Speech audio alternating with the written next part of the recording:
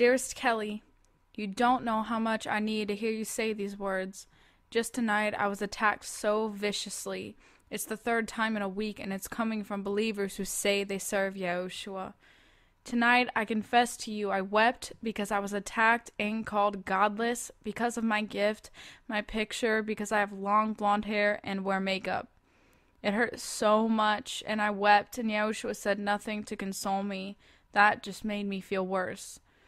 Then when I said, Yahushua, don't you care that I am hurting? I only want to be a blessing to your people. Why do they attack me so? Why are you silent? I don't know why I'm telling you this. I didn't think I would tell anyone because I'm so embarrassed. Strange, I feel the anointing come upon me to speak these words. Yes, I care. And the reason I am not speaking is because I am weeping with you. Because I send you to my people to be a blessing, and some have treated you as a curse. But I, Yahushua, am also sent as a blessing, and how many treat me as a curse. I weep with you, and for those that know better, yet touch my anointed messengers anyway. Though they have been warned, I weep for what my children who call themselves by my name do to each other. The covetness, the jealousy, the mistrust, the accusations, the unlove and hatred, the lies that are told to one another. They put my name on the lie as if I have spoken it. I weep, for my heart breaks. For there is so much immaturity even in the mature Christians. The prophets have been alone for so long. They have been rejected so many times. They now only know how to reject and isolate one another. Though my desire in these end times is for you all to join together in my name, in one accord. In these end times, this bickering and squabbling must stop. You, my apostles, prophets, teachers, and evangelicals and pastors, must be in one accord. You are my end-time army, all fivefold ministries. You must stop isolating yourselves and come together in my love. You must stop inflicting mortal wounds upon one another's spirit. You must stop inflicting mortal wounds upon one another's spirits and start binding up the wounds you have caused amongst yourselves. I weep for all of you, for all of you have been hurt by someone who said they were of my spirit. Yes, you, the majority have, and it's rare if you say you haven't been deceived by the enemy coming at you disguised as a sheep, but a wolf instead out to devour my flock. But you cannot continue to devour one another. I won't allow it. I am speaking forth again out of my handmaiden to tell you I am not only weeping for what is to become of the enemies of the gospel, but I am weeping for you, my children. For the way you treat one another is not of my loving spirit at all. Does not my word say, by this you shall know them, that the love they have for one another? Do you realize it is the enemy that comes at you and says these evil things to stir up my warriors to fight amongst themselves and not to join in together, fighting the enemy, but thinking they can do it all alone? Does not my word say, I put 1,000 to flight? How many more demons will be put to flight if you join together and not against each other? This is what divided Gideon's army, the discord they had for one another. This is what divided many armies. You are in the great I Am's army. You are the end-time battalion I have hand-chosen. Yes, the enemy has you deceived. Get over it. I was betrayed by Judas. Do I treat everyone like a Judas? No. I was denied by Peter. Do I deny you? No. Stop this now. One more time I choose to speak forth and say the end is in sight.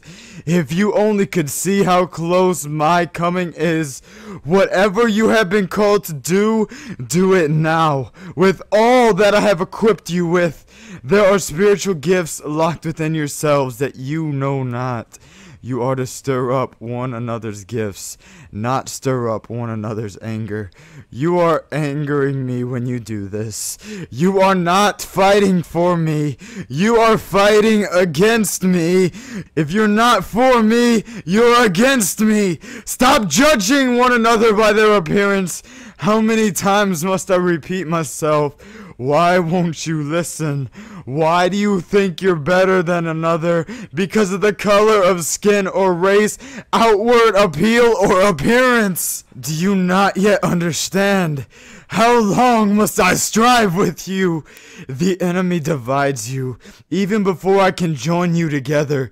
But don't think you're indispensable, for I will raise up other warriors to take your place. This is your last chance. Repent.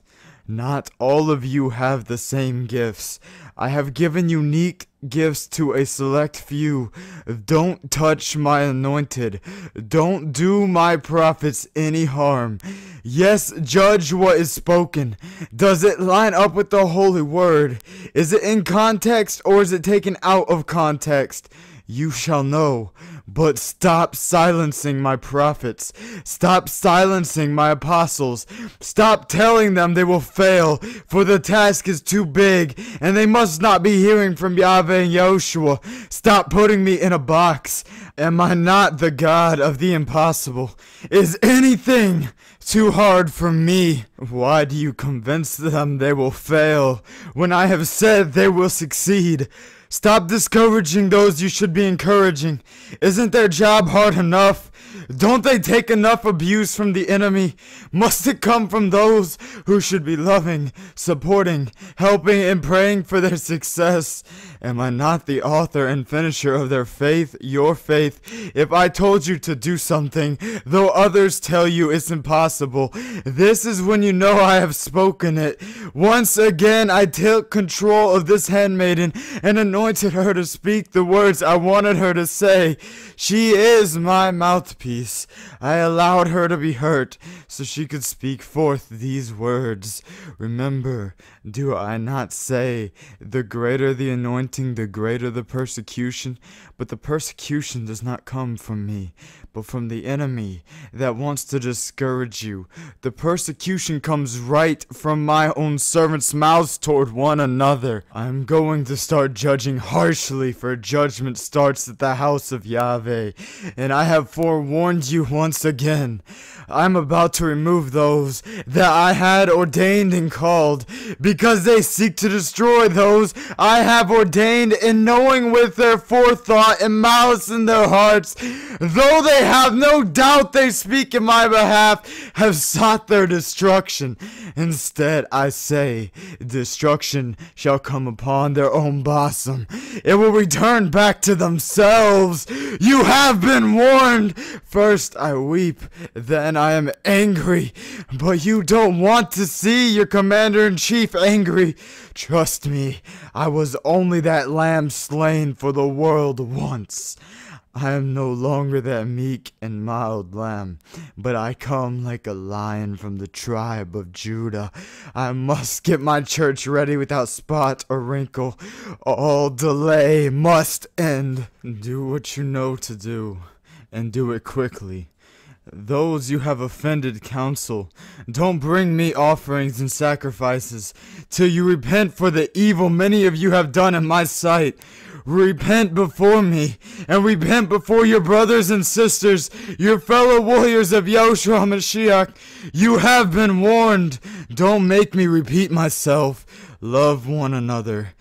For this you prove your love me, and you are proving you love and serve me above all else. Don't call me Lord if you do not obey me.